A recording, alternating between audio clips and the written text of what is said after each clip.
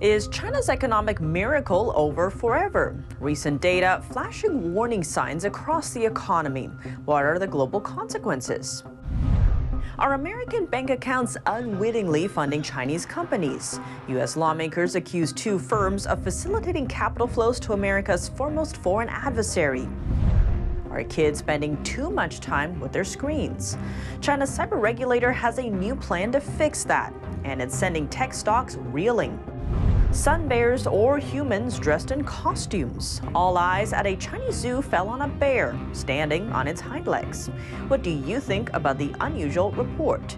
Let us know below and subscribe if you haven't already.